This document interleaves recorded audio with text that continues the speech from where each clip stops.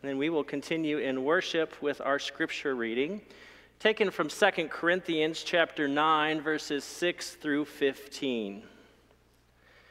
The point is this: the one who sows sparingly will also reap sparingly, and the one who sows bountifully will also reap bountifully. Each of you must give as you have made up your mind, not reluctantly or under compulsion, for God loves a cheerful giver. And God is able to provide you with every blessing in abundance, so that by always having enough of everything, you may share abundantly in every good work. As it is written, he scatters abroad, he gives to the poor, and his righteousness endures forever. He who supplies seed to the sower and bread for food will supply and multiply your seed for sowing and increase the harvest of your righteousness. You will be enriched in every way for your great generosity, which will produce thanksgiving to God through us. For the rendering of this ministry not only supplies the needs of the saints, but also overflows with many thanksgivings to God. Through the testing of this ministry, you glorify God by your obedience to the confession of the gospel of Christ, and by the generosity of your sharing with them and with all others, while they long for you and pray for you because of the surpassing grace of God that he has given you. Thanks be to God for his indescribable gift. Friends, the word of God for the people of God. Thanks be to God. So when a quartet is doing it right, and they hit a certain chord, it rings, doesn't it? It rings, it resonates. You hear the overtone series in that chord, and that only happens when all four people in the quartet are offering what they have to offer fully, like giving it, like singing their faces off, and singing it so locked in together that it just rings, right? That means each person has to claim their voice and share it with confidence, and at the very same time, give themselves to the greater chord, to the chord itself, right? To be a part of the chord. They can't stick out. Like, the worst thing you can say to a member of a quartet is, I heard you singing up there, you know. That's not what you're supposed to hear. You're supposed to hear the chord as a whole. And it only happens when every singer is giving themselves fully for the sake of that chord. There's so many musical, what's the word I'm looking for? Analogies. As a musician that I really appreciate, and that's one of them. Another one happens when you're listening to a good jazz combo play. When you're listening to a good jazz combo play and they get in this groove, you can tell that they're in the groove together. Most of the time, a jazz combo will have a rhythm section that includes a bass and a drum set and maybe like another rhythm instrument. So you'd have a bass person that would be laying down the bass.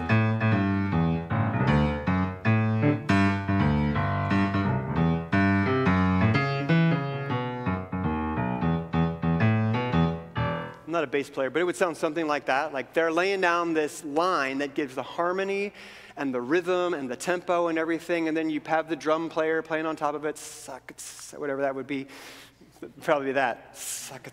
And then you have like another rhythm instrument that could provide some harmony, like a piano or a guitar, so you'd layer that in.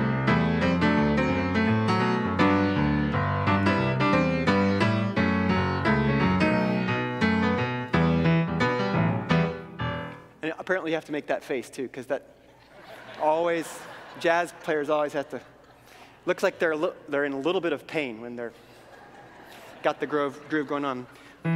But that's the groove, and you give the groove, you set the groove so that you can hear the melody, right? So then you have a solo instrument, which may be a harmonica, for example, just saying. We may be one of the very handful of congregations in the world that had a harmonica in worship today. Can we give some praise for harmonica praise in worship?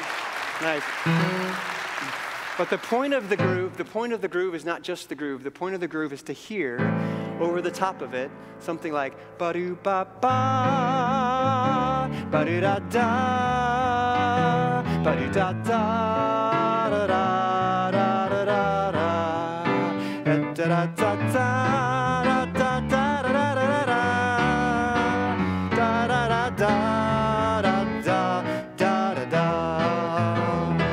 Again, I'm not really a jazz musician, which is why I missed one of those chords in the progression, as John probably was like, oh God, he's off. So I missed the progression, but a good ensemble that's really tight never misses a progression. They're in the groove. They have the chord changes like as a part of who they are. They have the tempo and the rhythm just ingrained within them, and if they're doing it really well, it may end up sounding something a little bit like these guys do when they play together.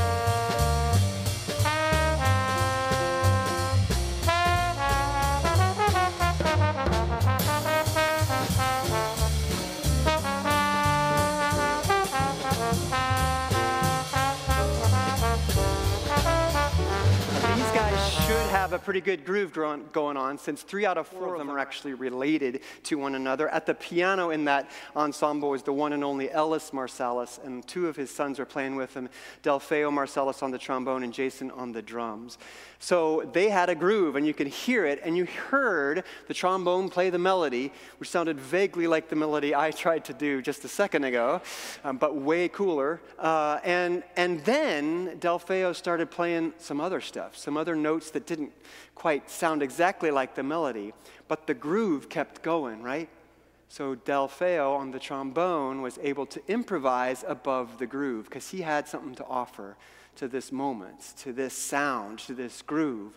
But he had the groove in his heart and mind, and he kept it going so that he could offer his gift. A combo is tight when each player is giving what they have to offer to the good of the ensemble as a whole. They know the chords, they know the changes, they know the groove, and each one shares what they have. Each one has something to offer and shares it with generosity. So the church has a groove. We don't call it our groove, but maybe we should. We call it our mission. The church has a groove, and we call it our mission. And the way we say it here is our groove is to make a difference for Christ by transforming church and community. You should know the groove by heart, because if you exit that door after worship, you see it written above that door every time you walk through. Our groove has been laid down by our pretty cool rhythm section of Scripture, tradition, reason, and experience, who are laying down this groove for us, our mission. Not only do we have a groove, church, we also have instruments that we can use to play along with this groove. We don't call them instruments, we call them our vision. Our vision as a church is how we accomplish our mission. Our instruments in the jazz combo are how we play this groove. We have a vision here that includes loving deeply, worshiping passionately, and serving boldly. Loving Christ deeply, worshiping Christ passionately, serving Christ boldly. This is our vision for ministry at Manchester. And not only does it include those things, the vision also mentions that this is an inclusive vision, that all persons are welcome to jam along with the band, bring their axe, and play, because we've got a cool groove being laid down. I promise the musical metaphors are going to fade away pretty quick, so just stick with me for just a little bit longer. Because I got to say this, the jazz combo doesn't work unless each musician is doing their part. The jazz combo doesn't sound as tight as it does unless each musician is doing their part. The quartet doesn't sound as cool as it does unless each singer is singing their face off. You can, later on when you use the phrase singing their face off, just remember where you heard it. So, we each share what we have to offer. That's generosity, right? That's generosity. Sharing what you have to offer. And that's the last practice in this Doers of the Word series that we're going to focus on today. Giving. Generosity. Today's scripture says that generous giving results in God's blessing. The reading started out, "The point is this." And just as a side note, if you're ever reading the Bible and you come to the phrase, "the point is this," you probably ought to highlight what comes next. The point is this: the one who sows sparingly will also reap sparingly. And the one who sows bountifully will also reap bountifully. We have that cliche in our language, you reap what you sow, right? It comes from right here. This passage goes on to talk about God's blessing this way: you will be enriched in every way for your great generosity, which will produce thanksgiving to God through us, for the rendering of this ministry not only supplies the needs of the saints, but also overflows with many thanksgivings to God. And this is not the only place in the scripture where it indicates that if you give generously, you will be blessed by God. Blessing is a tricky word in the Bible, because there is an interpretation of this passage and other passages like this that has led to a prevalent understanding of Scripture that is known as the prosperity gospel. And one of the things the prosperity gospel says is that this blessing that the Bible talks about is actually a material blessing. Like if you give with generosity, you're going to receive a similar kind of thing, whether that be, a monetary blessing, a cool house, a bigger TV, the latest iPhone, which does like one more thing than your previous version did, and you got to have it for some reason, right?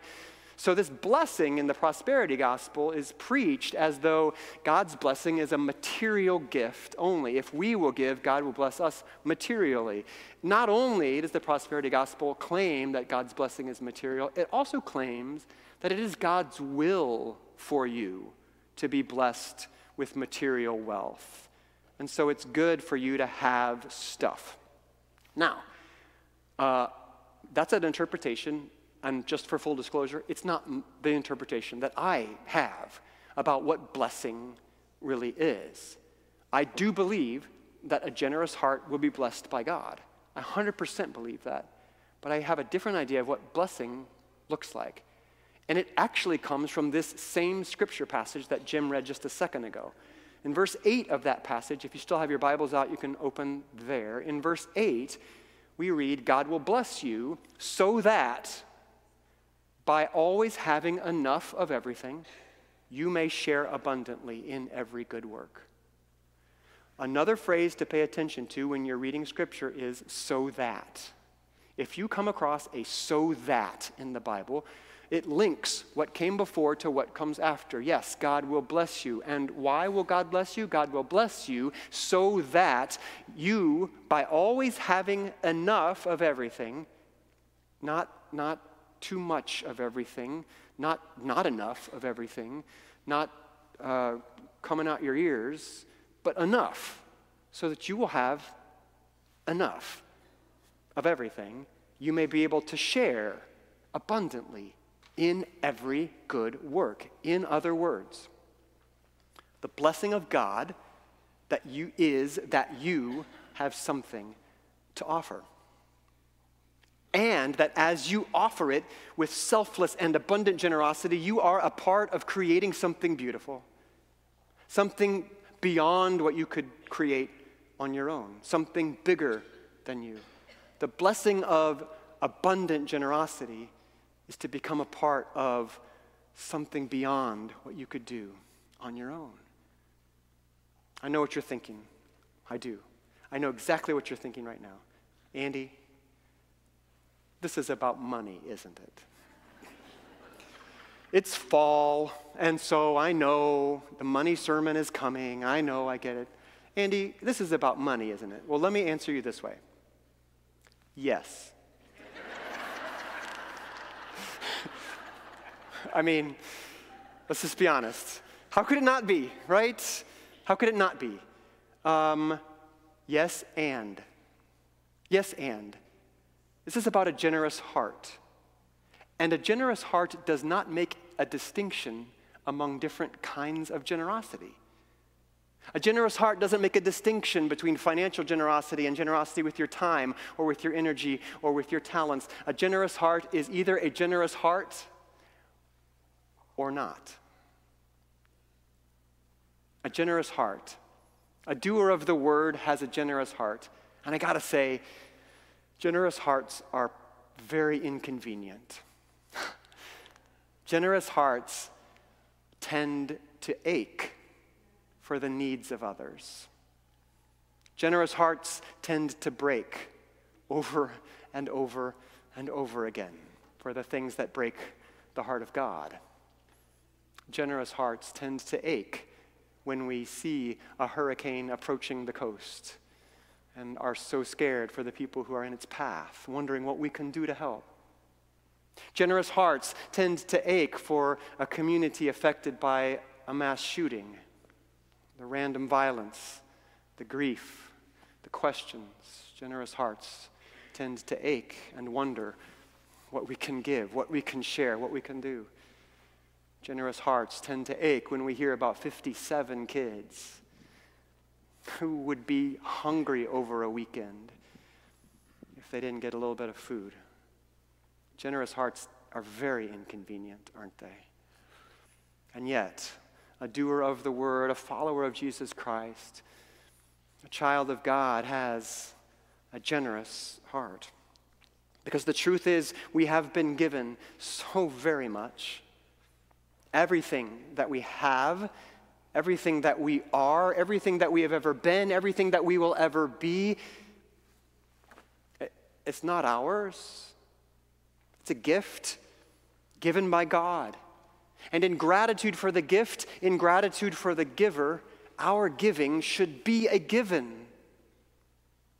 Not out of compulsion, not out of obligation, but it's because of who we are. That's what the scripture means when it says God loves a cheerful giver. Not because you have to, but because it's who you are. A person with a generous heart who gives because it's just your identity.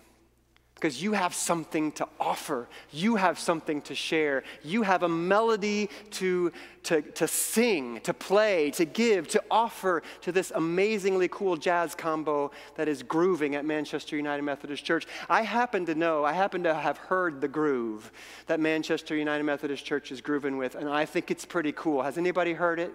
I've only been here for 2 months, and I've heard it. This is a cool groove that this congregation is laying down, and y'all got something to offer to it. Each and every one of us has a melody to add to this groove. We have a tight rhythm section, Father, Son, and Holy Spirit, and they are laying down an amazing groove. If you need help figuring out what your instrument is, what your voice is, if you think you don't have something to offer to this groove and are wondering how you can find it, pay attention to that question and call one of our amazing pastors here at Manchester and ask them to pray with you about what that might be. Because you have something. Each and every person in this room has something. We have so many ways to help people discern their spiritual gifts that they can contribute to the groove of Manchester United Methodist Church. And once you do discover it, once you do figure out what it is, don't hold it back. Don't hold it back. Join in the song.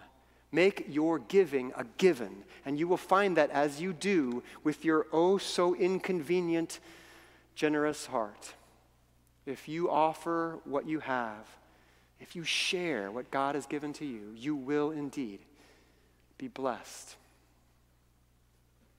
We are blessed in becoming a part of something that is bigger than us. We are blessed in having enough and in sharing what we have to be a part of something that transcends our experience and that is beyond what we could ever do by ourselves. And just as we individually come to share what we have, we come to this table that is so much more than just this one table in this one room. As we share in Holy Communion, we become a part of something that transcends us, that is bigger than us. That this table is Christ's table, and it is open to all the world. All who would come and receive the sacrament of Holy Communion, the simple act of sharing in bread and juice, a tangible reminder that we are together more than we could ever be on our own. We know we are created by God in the divine image. We are created to be in relationship with one another, to love and to be loved. And we know that we screw that up often. Through no fault of our own, or sometimes through fault of our own, we don't get that right. And yet, when we come back to God asking for forgiveness, we find that God's grace is there for us over and over and over again. And we know that in this moment, we remember that that good news was so important to God that Jesus came into this world to embody it, to teach it, to share it, and to show each one of us the fullness of God's love.